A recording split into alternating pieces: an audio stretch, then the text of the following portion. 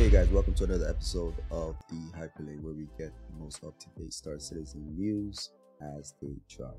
Alright, just a few hours ago, CIG just released Star Citizen Alpha 3.17.2a.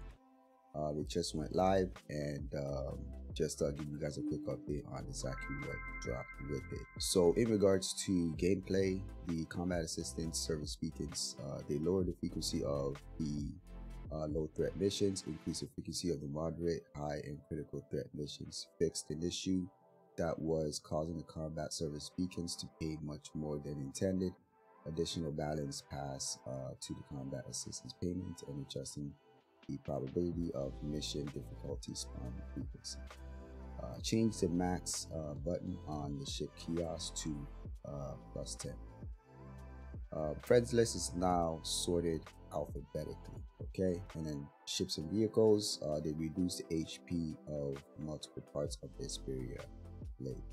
Alright, so just a few major bug fixes. They fix an issue causing multiple elevators to break and not function. This is huge. A lot of people, man, I've been seeing this, all throughout this patch.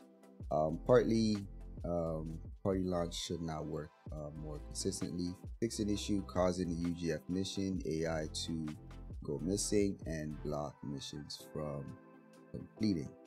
Fix a bug where the search and destroy mission where probes destroyed counter report wrong if you destroy the probes before the mission says you located them.